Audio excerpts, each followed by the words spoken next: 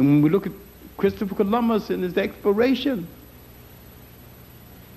why did some countries in South America have 16 synagogues? If they didn't have no Jews, what would they do with so many synagogues?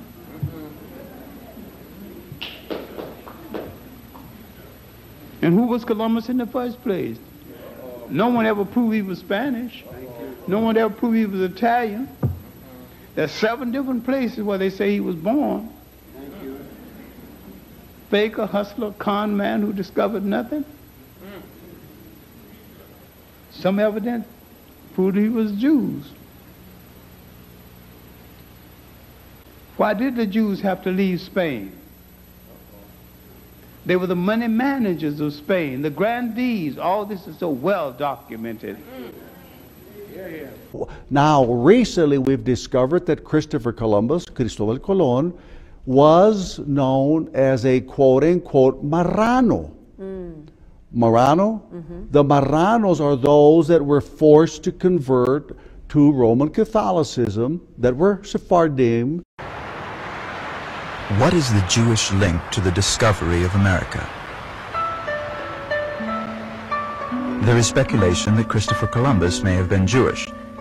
The astronomical charts that he used on his historic voyage were prepared by Abraham Zacuto, a Jew.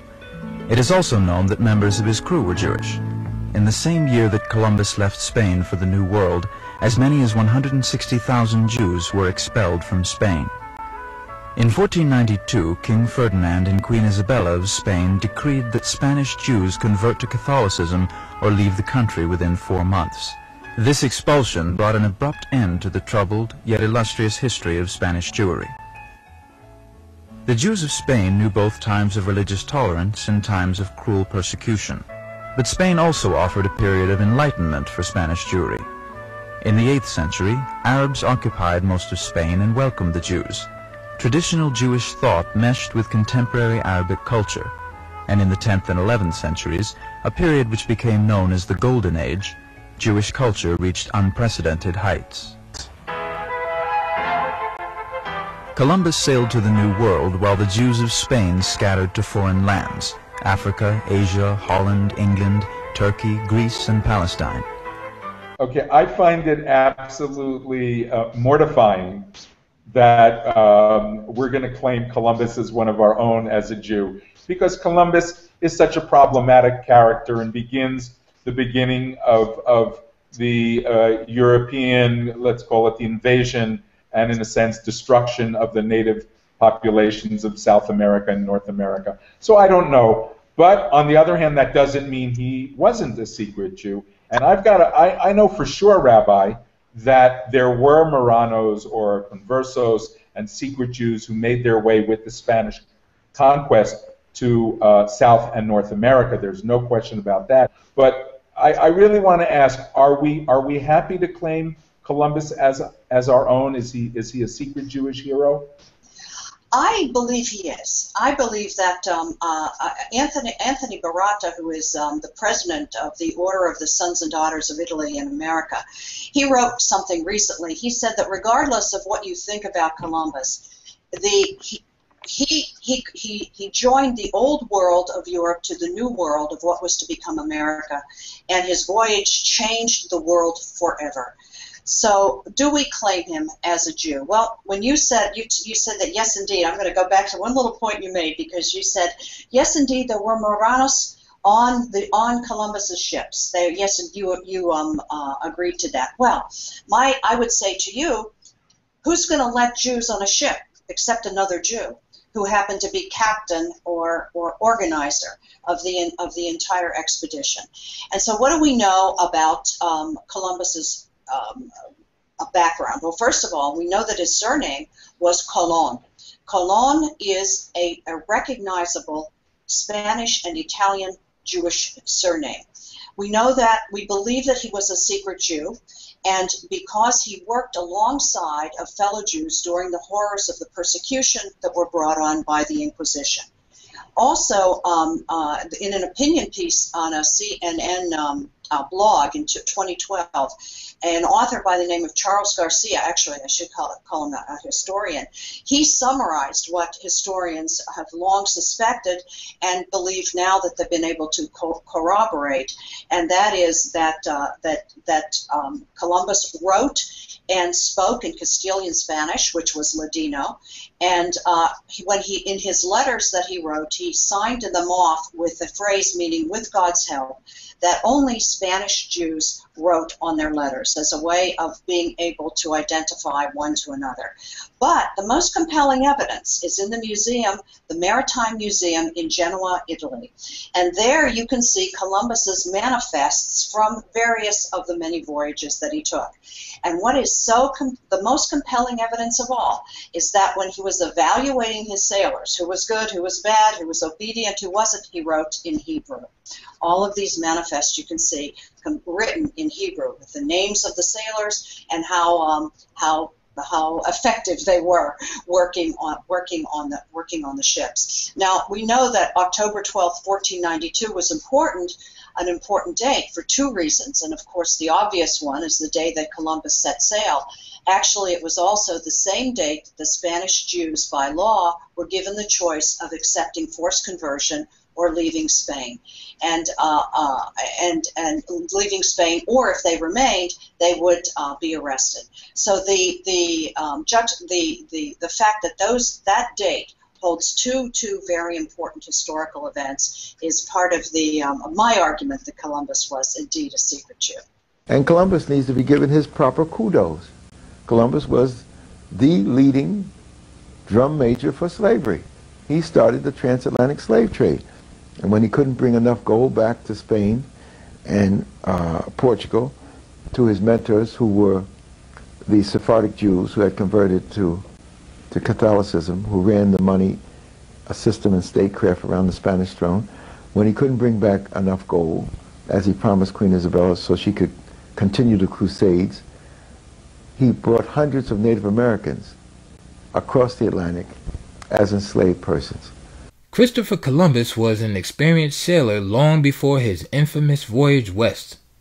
Sir Arthur Helps writes that, in the course of his letters, Columbus speaks after the fashion of a practiced slave dealer. In fact, in 1498, his 5-ship expedition brought 600 Indians to Spain as slaves. 200 were given to the masters of the ships, and 400 sold in Spain. Columbus employed slave labor in gold mining even before sailing for the New World. He helped to start the Portuguese West African settlement of San Jorge el Mina, St. George of the Mines, in present-day Ghana, formerly known as the Gold Coast. When the Spaniards found gold in the New World, reports Eric Rosenthal in his book, Gold, Gold, Gold, the Johannesburg Gold Rush, they started, quote, on a gold hunt of such intensity that the natives came to believe the white men suffered from some disease curable only by the limitless application of this metal. When Columbus discovered that, apart from some poor alluvial deposits, the gold simply did not exist, he forced the harmless Indian aborigines into slavery.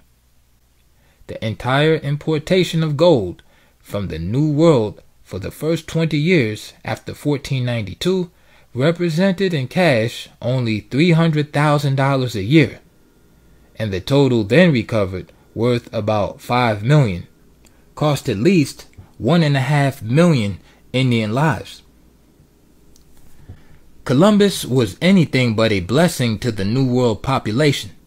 The Europeans, led by Columbus, brought unprecedented brutality to the West, leaving the remains of whole communities of red people in their wake. On Hispaniola, Columbus found gold and a docile Arawak population. He lavished praise on the natives and gained their trust and affection, and then proceeded to enslave them. According to Columbus, they are without arms, all naked, and without skill at arms, and great cowards, 1,000 running away from 3, and thus they are good to be ordered about, to be made to work, plant, and do whatever is wanted, to build towns and be taught to go clothed and accept our customs. Cities began to spring up all over the land of Hispaniola. The traffic in slaves, African and Indian, grew rapidly, and some Jews were engaged in this trade as agents for the royal families of Spain and Portugal. Whether or not Columbus was a Jew, as so many Jewish historians now claim, has not been definitely proven. It is clear that his brutality against the enslavement of the native population was financed by Jewish investors. The history books appear to have confused the word Jews for the word jewels. Queen Isabella's jewels had no part in the finance of Columbus's expedition, but her Jews did. So if you want to give Columbus his proper due, let's make him the leading drum major for slavery and the initiator for transatlantic enslavement. But we don't do that. We have parades for Columbus Day, and that history is not revealed. But our role as historians and people involved in African history is to reveal the history. But people don't want us to do it. Not all the Europeans covering it up.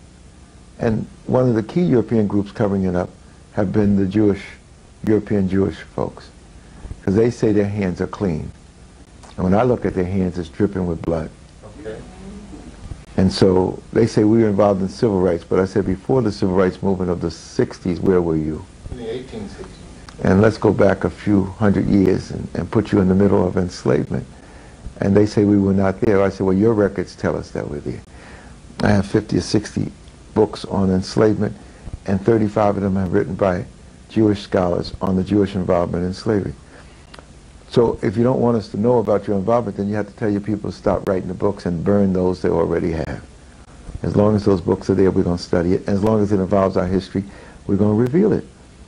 So the big attack on me for the last 10 years has been because I mentioned that some Jews, rich Jews, were involved in enslavement.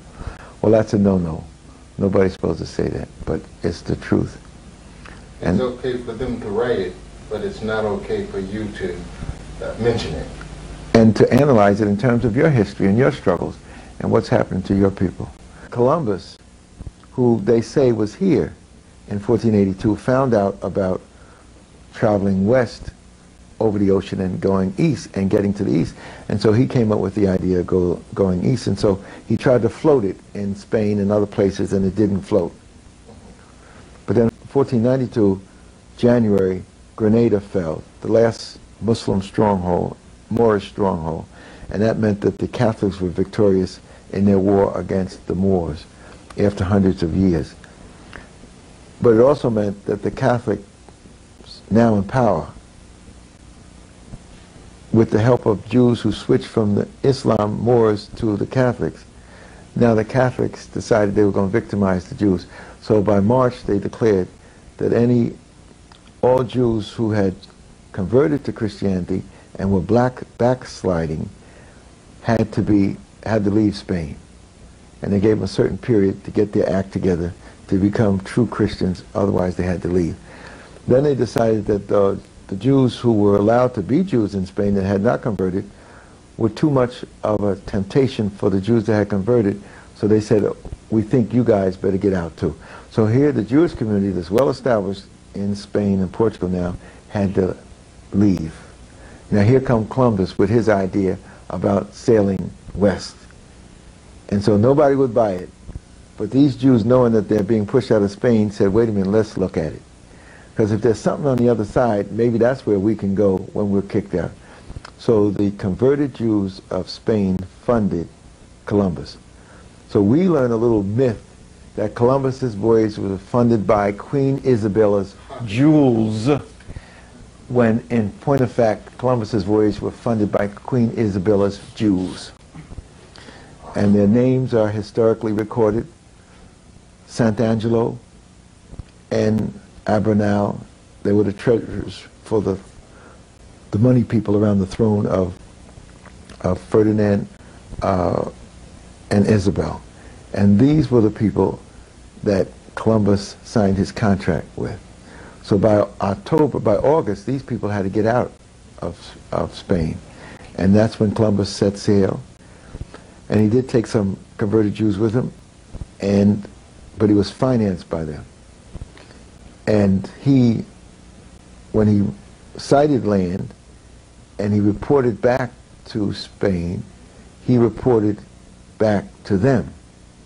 In fact, Columbus kept two journals, one for the Spanish throne and one which was the real deal, which was the Jewish financiers that financed him. The story of the slaves in America begins with Christopher Columbus. His voyage to America was not financed by Queen Isabella, but by Louis de Santiago, who advanced the sum of 17,000 ducats, about 5,000 pounds today, equal to 50,000 pounds, to finance the voyage, which began on August 3rd, 1492. Columbus was accompanied by 5 Marranos, Jews who had forsworn their religion and supposedly became Catholics. Louis de Torre, interpreter, Marco, the surgeon, Bemal, the physician, Alonso de la Calle, and Gabriel Sanchez. So the history has not been told, but it's there. So from the very beginning, because Columbus is the first enslaver, the Jewish community of wealth was involved with the enslavement process in Spain and Portugal, and then they continued in the Protestant nations of the Dutch and the English. And so their involvement spans the whole spectrum of enslavement. So if you want to see a thread that links things together, it's good to follow the rich Jewish involvement in the slave system, and then you can see all the parameters.